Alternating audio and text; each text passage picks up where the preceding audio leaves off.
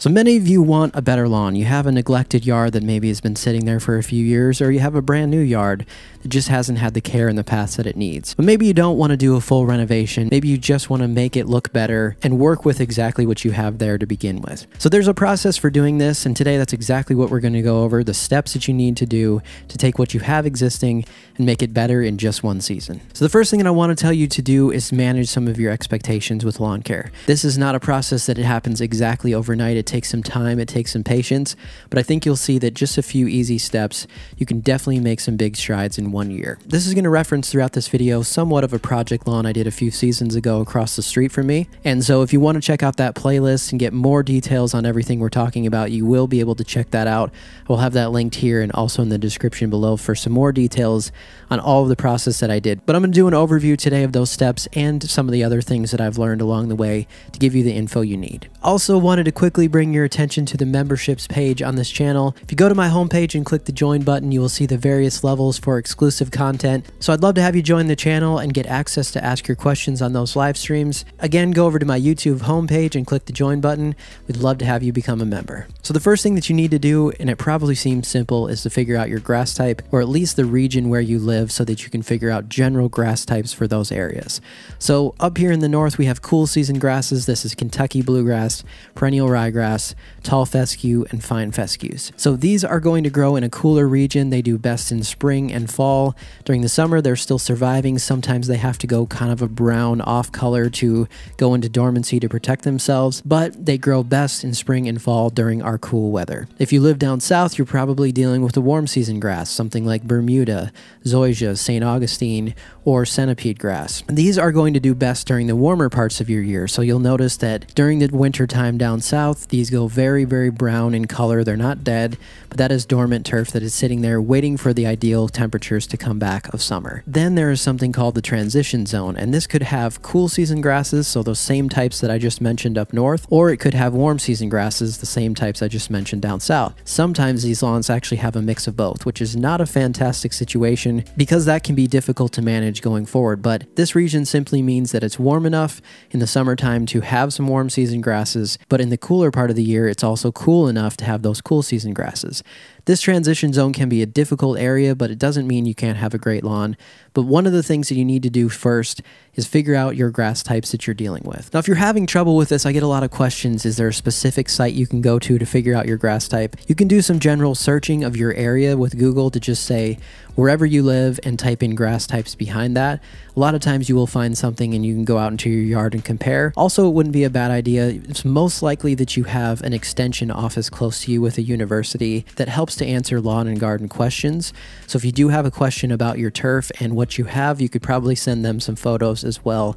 They should be able to help you out to figure out which grass types you're dealing with. So the next thing we're going to talk about is soil testing. And I know a lot of people think this might be a complicated process, or that it's not something that's really necessary. So can you start out with not doing a soil test? Most likely, yes. There's tons of people who have done this and who have not done a soil test at the beginning. But what I want to bring to your attention is right now, if you've just starting your lawn and you've not applied anything this season, or if you're just starting on a new yard completely and you don't know what's happened in the past, then this simple step is a good idea to figure out which fertilizers and which products you need going forward for the best success.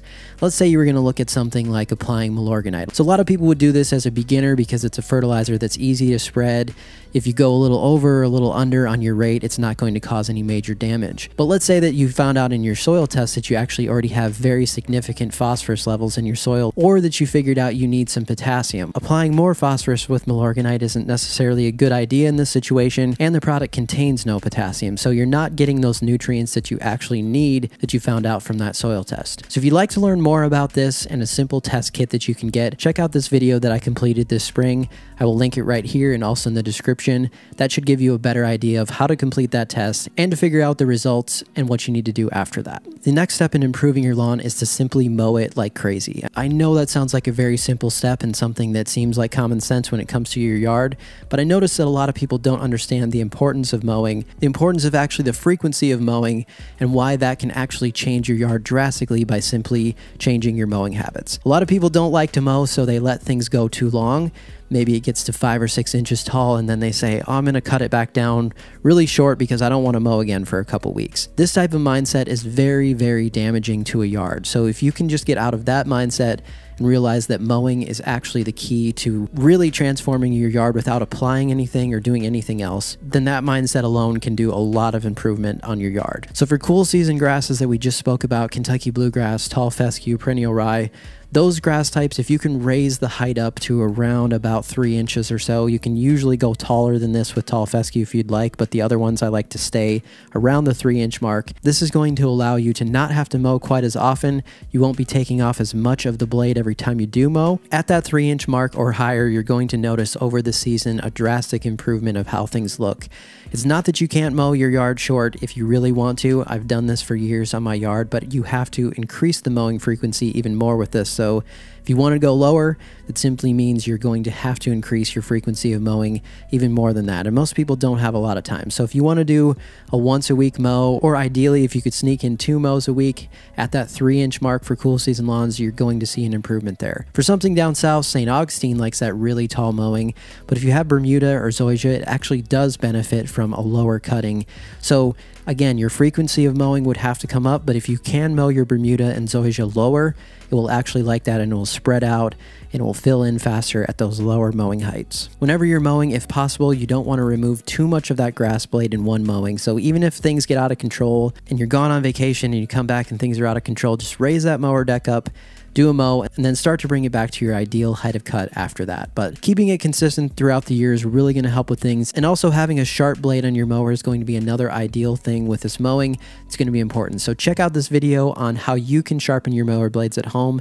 It's not a difficult process. It's something you can take care of yourself. So if you'd like to learn more about that, check out this video right here. So the next thing I did in this project lawn was I applied a pre-emergent. Pre-emergent is going to be an initial step that really helps neglected lawns, especially if they've had crabgrass issues in the past, to let those grasses that are in place really start to thrive. Applying a pre-emergent is a simple process. It can be a standalone product that you get, something like Scott's Halts at the store, or there's other various products that you can buy by themselves. Or since this might have been a neglected situation and you likely haven't had any fertilizer on the lawn for a while, you can also buy fertilizers with the pre-emergent mixed into those.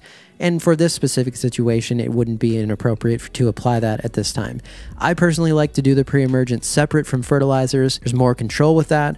But for the beginners, if you just want to make sure you get a pre-emergent down and you also need fertilizer at the same time, this might be the situation where you apply a product like that. An ideal situation, you'd have this down before your soil temps reach 55 degrees. You can look around your area if you happen to have any forsythia, or you can check online with soil temps as well. There's a couple different places that you can get some soil temp readings, averages in your area, and get this down before that gets to that point so you can really prevent crabgrass this season. So in my project lawn in the past, that was the first application that we made. Also, I get a lot of people that ask me with the simple lawn box that I have available, when should I apply some of these products? So this was exactly when I applied my soil hume with the kelp in it as well on that first application of the season. All of this gets watered in. That pre-emergent needs to be watered in to get activated. So that was a good time to get that product down, get everything watered in. You can either time that with rain, or you can get your irrigation going and make sure that it gets watered in, and will be most effective with that. So next thing that's probably taking over most neglected lawns would be weeds. And surprisingly, you can have a lot of weeds in your lawn and think that there's no hope for it whatsoever. But with the right controls, I bet you there's more grass there than you think there is. Once you take care of some of this and you start feeding the grass and you start doing the things that it needs, you'll be surprised how much it can actually get healthy and look way better than you anticipated. So in this project, and what I would recommend for people is go out and figure out if you have some general weeds that you can identify. A lot of times there's going to be dandelions, clover, things of that nature that are going to be some of the weeds that you can readily identify out into your lawn. So when you go to the store, there's going to be some generic type products for this. They're going to cover many different weed types. I'm sure you've seen these in stores. So that again comes back to why you need to understand your grass type. As long as you go to the store and get a generic product that says it's going to be fine for Kentucky bluegrass, perennial ryegrass, or down south it's going to be fine for Bermuda, zoysia, whatever you have, then you can go out into the lawn and apply that and know that it's going to be safe. Many of these homeowner type products, they may need an additional application more than just one, but start with this. It's a good way to start for beginners, and I found that they're actually pretty effective products. You're just going to have to look at it after that first application and see some spots that maybe didn't get control. You can always spot spray these later, or maybe one more application on the lawn as a whole is going to be appropriate, but you can check that label to make sure what the intervals are in between when you can apply those things. In this situation I had here, with even just one application, we made a big difference on those weeds that were existing and started to allow that turf to come back and thrive. The other thing that will be appropriate to pay attention to after that initial application of weed control would be any areas that are starting to emerge again. Maybe even with crabgrass control, something along the driveway didn't get complete coverage, or any of the areas that get really hot. That'll typically be where your crabgrass might emerge through. So you can still take care of these things after the fact with post-emergent sprays and doing it in a spot spray fashion. So what that means is simply walking up and down your yard in a grid pattern and just looking for those spots where you might see a weed here and there and simply spraying that. You're not spraying the entire yard anymore. It doesn't need it in the areas that don't have any weeds. Simply needs it in those few spots that you see something emerging. Again, various products you can get at the store. Many times if you're dealing with a little bit of crabgrass emerging, there are some products at the store that will say they've added crabgrass control. You want to look on the label and see if that's going to be appropriate for your grass type. But for here up north, a lot of times in the summer, we're looking at something like quinclorac, which is in a lot of those products that say crabgrass control on them to help get rid of that crabgrass that may have emerged even from your pre-emergent. Next thing that people probably want to know is, when can you apply your fertilizer again? You had that initial application to get your pre-emergent down if you use the fertilizer with pre-emergent, or sometime in the spring you applied a fertilizer on its own. So when should the next application be? For cool season grass here, you can do another application in late spring. This would be somewhere around late May, right around that time frame, maybe Memorial Day time frame. For warm season grasses, you're actually going into your best season, which is summer. So your fertilization should happen in that summer season. So focus on your summertime for that fertilizer and make sure that you're getting it down in your ideal conditions when things heat up and when that grass is doing the best down south. For us during the summertime, we're kind of waiting in that lull period of just trying to hold on with those summer temps and the cool season grass not loving those things. This is not a great time to apply a bunch of fertilizer to cool season lawns. This is a time when, if you're trying to keep some green going, you can use some of these things like liquid products, soluble products. These are going to apply smaller amounts of nitrogen directly to the plant. Works really well in the summertime to hold on to some of that green color. Also, if you're looking for an extra boost of green, some of these products that have some iron in them, typically this would be the time when I would apply something like that during the summer for cool season lawns, when I'm just trying to hold on to my color and I don't want to dump a bunch of fertilizer on until we get to the fall season. One of the other things that's important to mention on this first season is irrigation. So if you're not getting a lot of rainfall, you have to decide at that point with a cool season grass if you're going to allow it to somewhat go dormant in the summertime. That just means it might go slightly off brown color and it's protecting itself from that heat, but it's going to come back in the fall for the most part once the cooler temperatures return. You can either allow it to do that, or you can add irrigation on top of that to try to keep it as green as possible. This is really up to you and your overall goals. Some people like to add that irrigation and some people don't. If you're down south and you're in that hot period of time, your ideal period of time, but you're not getting so much rainfall, that would be a good time to make sure that you would add some irrigation to it if possible. That is going to be your best bet since you're in ideal conditions to add some supplemental irrigation and make sure that things are looking good. So now we've gotten through the summer season. Down south, you've done most of your applying. You're probably seeing major improvements in your yard here during the summer season down there because that's the ideal time for it. Up here with cool season grass, now you're getting to the fall season. As soon as that heat begins to break and you're starting to see that you're moving into those fall temperatures, that is when you can start to apply your fertilizer again in the fall. For this first season on your cool season grasses, I recommend a few more applications of nitrogen. That would be right after that heat ends. Hopefully it's around Labor Day time frame. Then maybe another application September 15th, another application October 1st. These can be spread out slightly more if you want to do one at the beginning of September, one at the end of September, one in mid-October.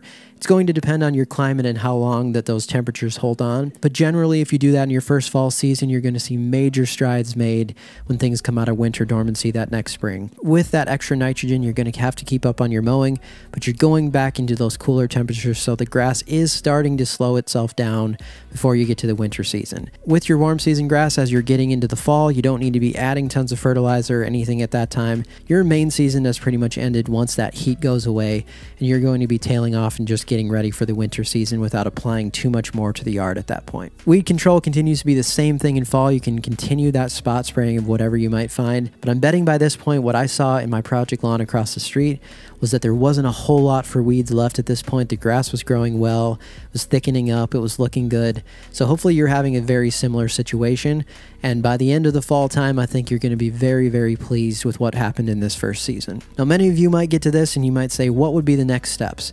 So if you wanted to go beyond this, that is when you start to think about overseeding a cool season grass or a lawn renovation of a cool season grass. Or down south, you might decide there's some thin areas here and there, and maybe you want to move some plugs to those areas and get those to start filling in. But whatever you decide, these are the basic steps, the basic things that you needed to learn in lawn care, and you can really take it as far as you want after that. That was one season's plan with some very easy tips of taking a neglected yard, something that you can definitely be proud of at the end of that. Like I mentioned, that playlist will give you some more in-depth info of what I did on this project lawn, but I hope that helped you today to learn some of the basics. Thank you so much for watching, and we'll see you next time.